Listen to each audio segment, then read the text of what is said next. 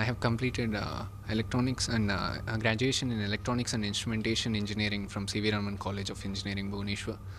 And I have participated in WorldSkills Competition in the skill water technology, and I have won the gold medal for the country, and that's a proud feeling. So this journey has began 10 months ago with the national competition. The skill being a new thing, India also competing for the first time. So we had a lot of ambiguity with the challenges that we are going to face.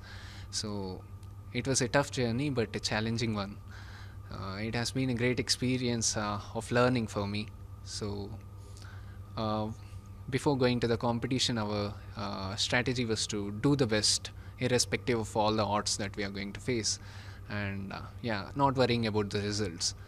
But the hard work has paid off, and we have a medal.